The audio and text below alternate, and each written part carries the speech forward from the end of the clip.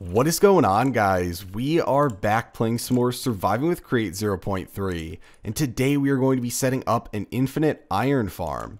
Now, Create makes this extremely easy to do, which is awesome because the farm allows us to convert cobblestone, which at a certain point becomes a seemingly useless resource, into iron, which if you're playing with Create will be useful, and if you're playing in a mod pack will be even more useful, as you will need a ton of it as you're progressing through the game.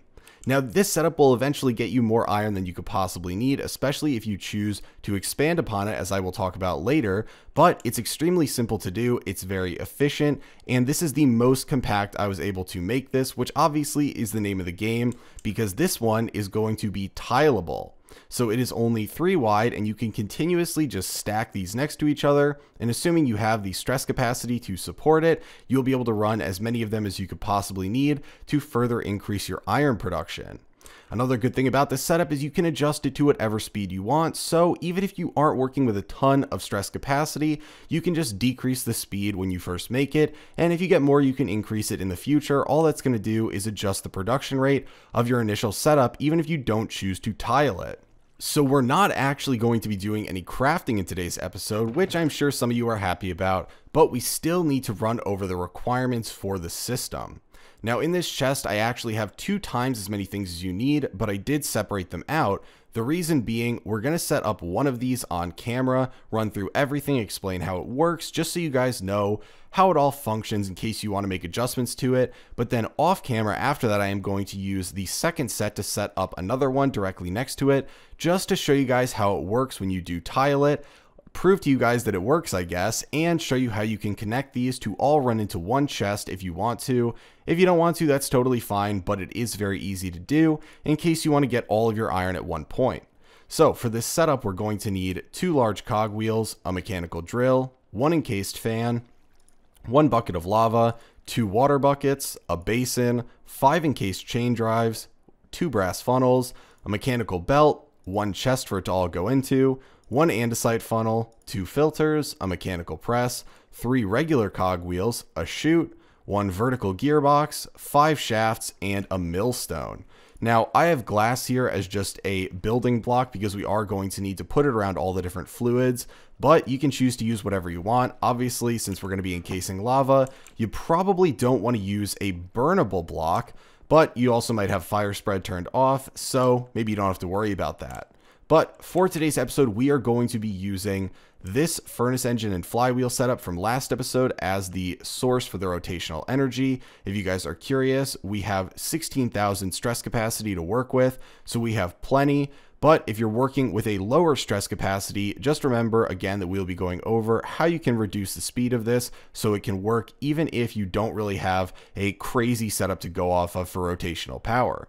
But I did make a room downstairs where we can set this up in, and it's pretty big down here. Now the reason being, the dimensions of the setup are going to be 3 wide, which is great because it's tileable, but then it's going to be 8 long and 6 high. So it is a little bit long, but that's counting all the way out to the chest that it's going to dump it in. Thankfully though, you can get a ton of these lined up next to each other, no issue, and really increase the rate of production.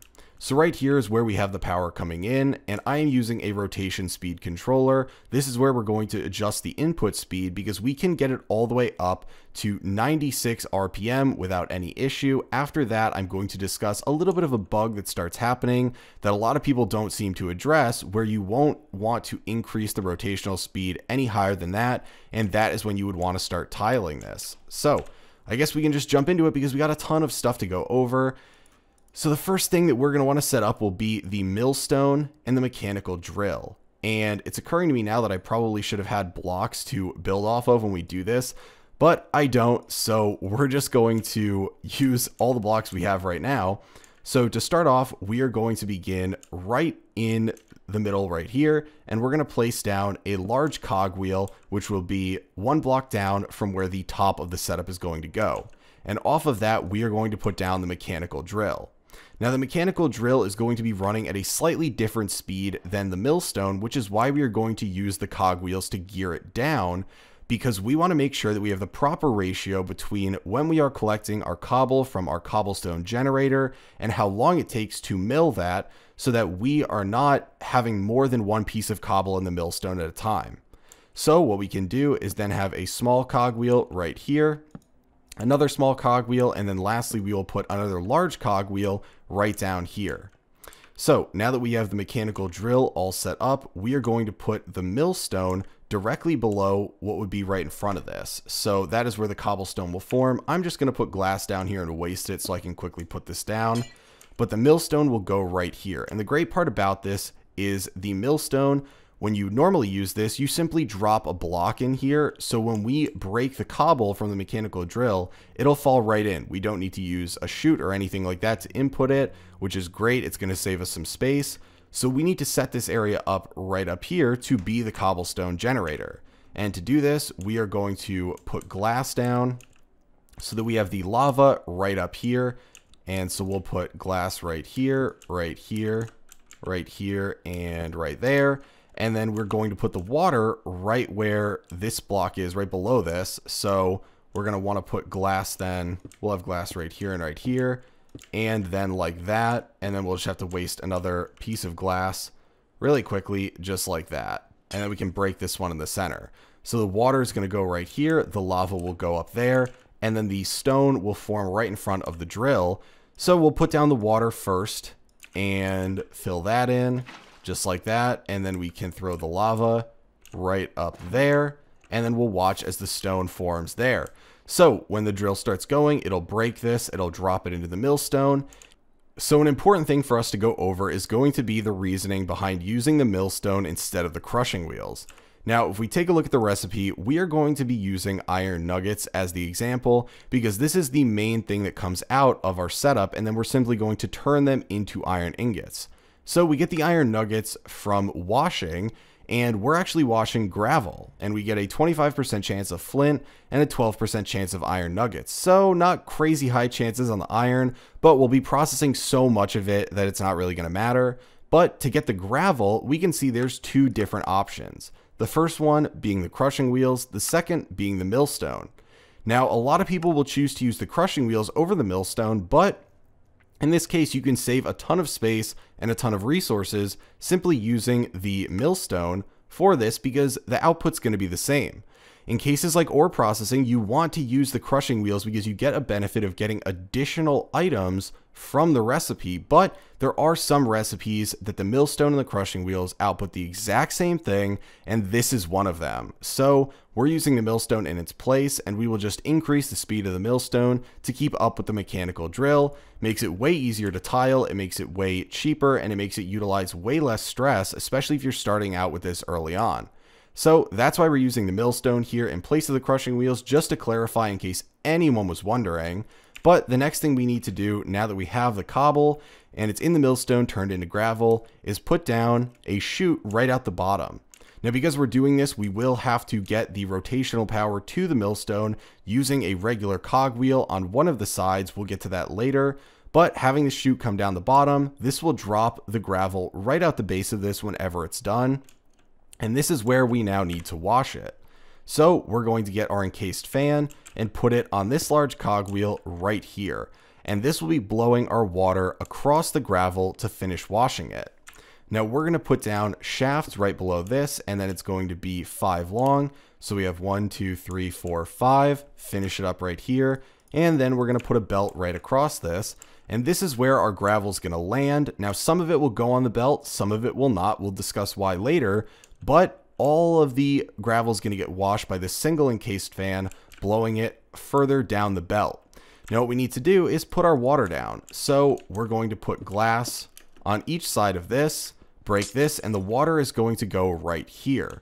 Now, obviously it would spill out this side, but we can finish by putting down the basin, and we will put that right here. And then we are going to, actually, we need to move this over 1.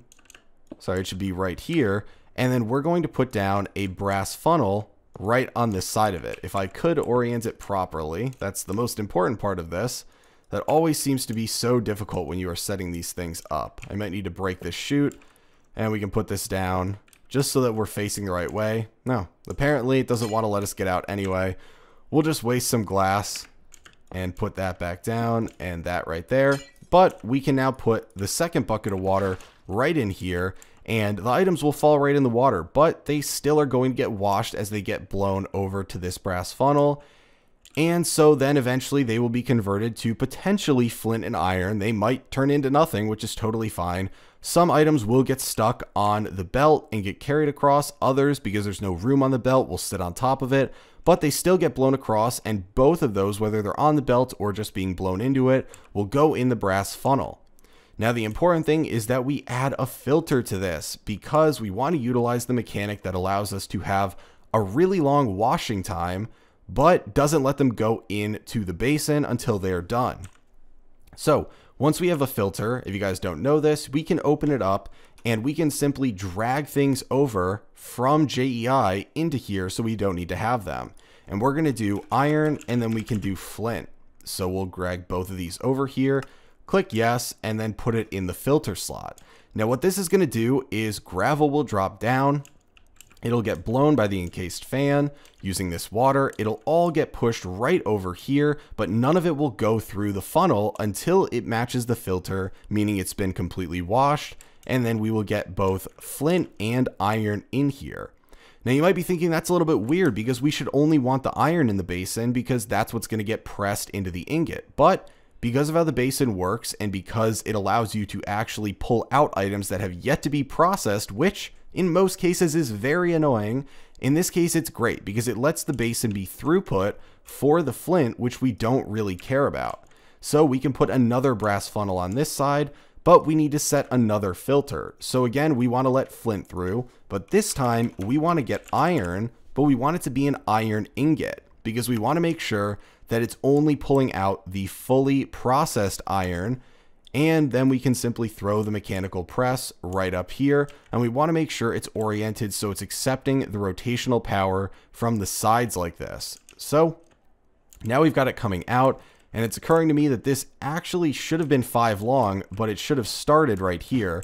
So we're going to break the belt real quick and just move the shaft so it is below the water, and then move this over one more. So 5 long, but I started it in the wrong spot. So there we go. Now it's coming out here. And then lastly, we're going to put the chest down right over here. And I'm going to waste another piece of glass right below it. I should get a little bit better at bringing building blocks with me when we're doing this stuff, but we'll put down an andesite funnel right here. The andesite one is fine. We don't need a filter because everything's already been filtered out here. And this chest is where we will end things with flint and iron. Later, I'm going to go over when we connect the tiled setup, how you can ditch the flint, but I know in some mod packs people want the flint. It's used for things. In Create, it's not. It's basically useless, so we're just going to ditch it. We will get so much of it compared to iron, but just so that you guys have the option, they will all go into this chest to start. So now we need to power these, and that involves us using some encased chain drives, which I love, and one cogwheel. So we're going to put down the cogwheel right here. And then we are going to use the vertical gearbox right here. And this is what's going to bring power to our millstone. And finally, we're going to take one of the leftover shafts, put it down right here. And then we're going to run encased chain drives up from here like this. And because encased chain drives are awesome, we can then rotate it. And this will still transfer rotational power. Then we're going to pull it out one, and we are going to rotate it again. And that'll bring our power up to our mechanical press. So everything in here should pretty much be good to go. The last thing is we're going to have to get rotational power from our setup over here, which is going to use one of the shafts. It'll actually end up using 2. Normally it would only use 1, but this is 2 apart, just so we can actually come in here and adjust the speed. And then finally, we are going to need to get rotational power back over here to this setup. Okay guys, so I made one little mistake. We actually don't want the cogwheels on this side. They need to be on the other side. That is very important because this is how we are going to get the rotational power back to the back portion. But then we're just going to connect a shaft right here to the small cogwheel, and our setup is done. If we were to connect this over here, it would start working. So we plug that in, and it appears it's going the wrong way. Very simple. All we have to do is scroll this up so it's a positive version, and now it's the right direction. Now, thankfully, everything here should line up. So if you have the rotation going the correct way for one part of it, then the rest of it will work too. So this encased fan should be totally fine to blow all the stuff across, even if it does not get on the belt to get carried across, but it should be being washed right now. And we can watch that, and it looks like, did we get anything? Nope, doesn't look like we got anything from that piece, but as you can see, this is going pretty slow, right? It's not very fast. It would still net you iron, right? You don't need to do anything, and maybe you can only support this much stress, right? This isn't making much, 64, 32, really not that much, but we want to do a little bit more, so we are going to crank this up a little bit to 96, and this really kicks it into gear. You can see it's going to go a lot faster. We're going to get way more gravel down here being washed, and that's great because we have the capability of doing that, and this should make it so that the millstone only has one piece of cobble in it at a time. If we right click, we can pull pieces out, but this ratio of the gears in the back makes it so that we can up the speed or decrease it to our liking, and this will never get overflowed because this one is going to be going at half the speed the millstone is going at. So now we should start getting some flint coming through. We should have some iron sitting in here waiting to be broken down or pressed down. I'm trying not to pick up the gravel. Well, maybe we didn't get lucky yet. Either way, you can see what I was talking about, where some of the pieces of gravel get caught on the belt, some pieces don't. Either way, they both get washed. You may end up in a situation where the piece on this part of the belt gets washed and you have iron or flint there. It will very slowly make its way through the actual setup. Do not worry. I know it looks weird. It's not going to get stuck. It just takes a little bit because the belt inches along since we get so many things dropped on here. So if you need to slow this down, feel free to do so. But we're capping it out at 96 because of one specific issue that occurs that always seems to be overlooked in setups. And this is going to be important to note, especially in case you're playing on a server, because you don't want to lag people out with a ton of entities, especially if you have a ton of these setups next to each other. And that is when you increase it up to something like 128 RPM, you will notice that you get smooth stone, but then you also get cobble immediately formed after you break it. And when you break that cobble, the cobblestone block gets kicked out in a random direction. It's not going to fall through our setup. And I've seen this numerous times, and you end up with a ton of entities that take a while to despawn. And if you're running a ton of these and you're kicking out cobblestone all over the place, A, you're going to be wasting resources. You're expending stress units on things that you don't need to, that you're not benefiting from. It looks worse, and it's going to cause a mess. So once you get to 96 RPM, I would just suggest making another one of these so that it can continue running. And that's exactly what I'm going to do right here. I'm going to set up a second one. So I'm going to cut off camera. We'll put it down right here, and I will show you how this does get tiled and how it works.